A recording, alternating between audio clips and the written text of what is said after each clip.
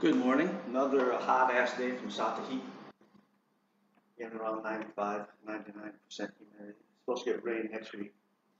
So this will be the intro to the DEFTAC section, defensive tactics, combative, proactive, which can get a little bit blurred sometimes. But we're going to start out with the use of using the palms.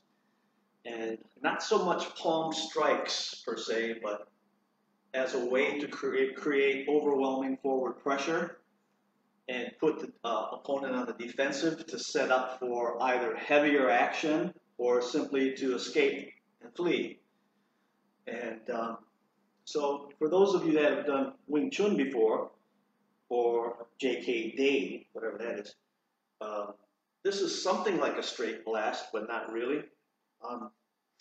So I'm just going to give you some geometry to get a little thing going here. Okay, so you can see that. Okay, you can see this. Okay, you can see this. Okay, so we're going to get into some of that a little bit later, but those are clearly triangular structures that I'm creating, and that will be used in a certain fashion. So yeah, the first thing we'll do is simply, like usual, start in a neutral or natural stance. And basically, just from the fence. The fence actually is just having your hands up in some way that you can begin to negotiate or not with your prospective opponent. And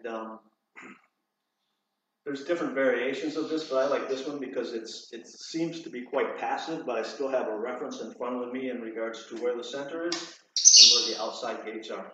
Okay, so my hands are easily used to defend, to attack. All right, now, so the first thing we'll do is just take a look at the movement then. So from this position, basically all you're doing is like this. Okay. In sumo, most of the time they're using this into the chest area, which can be done as well, especially when you're doing playful sparring. But just like the other lessons that I've given you so far, we're going to primarily deal with manipulating the computer first, okay? Or the upper body. Let's say shoulders in the front, shoulders in the back, head in the front, head turning from both sides, all right? And again, the idea is that we'll want to approach all of this based on the three timing factors, which are before, during, and after the opponent's advancement or attack. All three are crucial. And not only that, if you're talking about defensive tactics in regards to legal impact factors and such, that if you defend yourself and you're taken to court, you'll need to be able to explain what you were thinking about before, during, and after the opponent's advancement or attack, and why you weren't able to flee prior, before, during, or after. Okay. Anyway, there's so much to it, legal bullshit. See what I'm saying?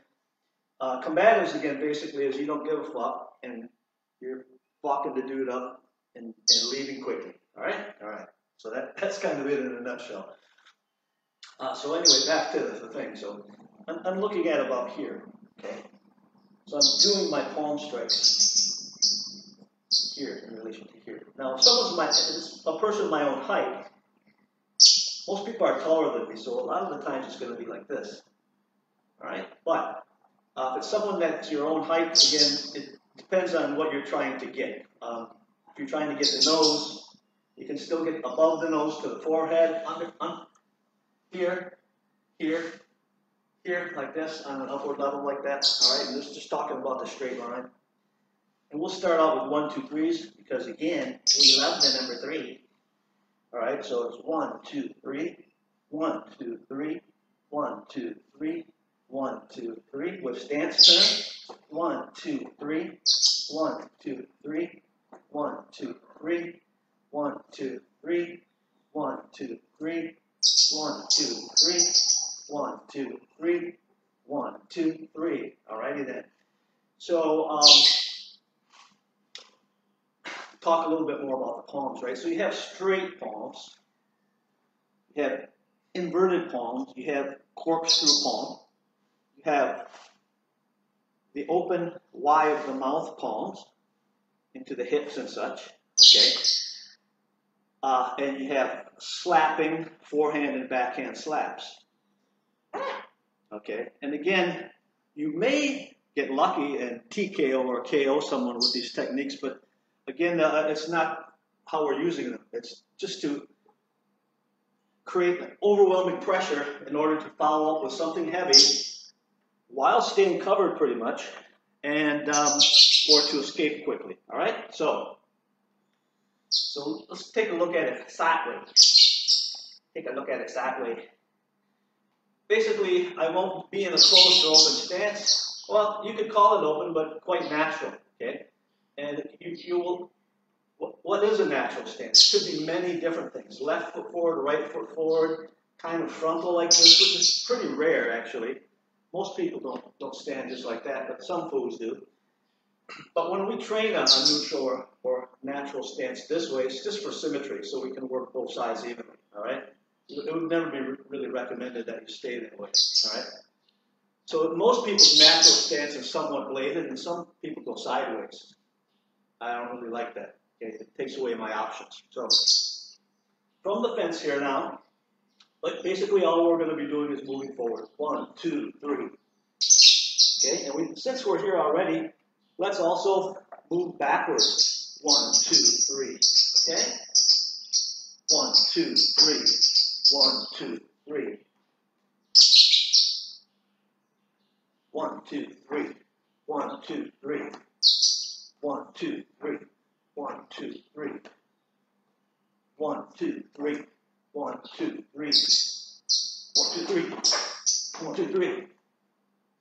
1, 2, 3. 1, 2, 3. Okay, so another way of stepping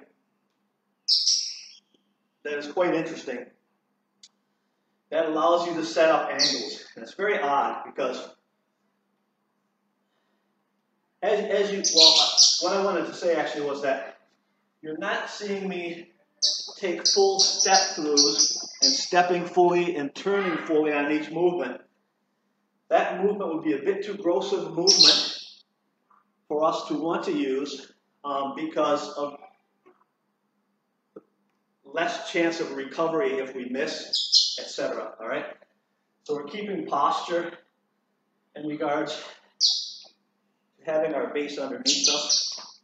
See what I'm getting at? All right. So let's talk about the crabby. Crabby is open. So even though I'm moving forward, I'm still keeping this same facing. Do the crabby this way. Even though the crabby keeps my same facing. See what I'm getting at?